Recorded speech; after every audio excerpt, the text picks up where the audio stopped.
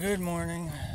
So today we're working on a 2011 Durastar Ultra Shift transmission.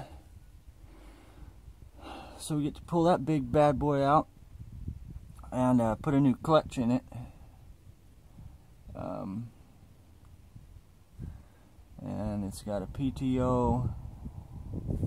It's got an inertia brake over here that's about $3,000. We're going to be real careful with that.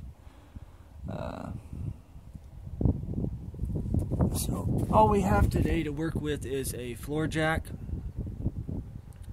and I'm going to use the boom on the truck to come in through here, and I'm going to wrap it around the transmission and let that carry most of the weight. There's our new clutch. But anyway, then I'll just steady it with the floor jack, come on out of there, get the new clutch put in, put her back together. But I'll periodically make videos of how this is going. Not real excited about doing this out in the field, but hey, it is what it is. So I'll give you another video as soon as I get it out.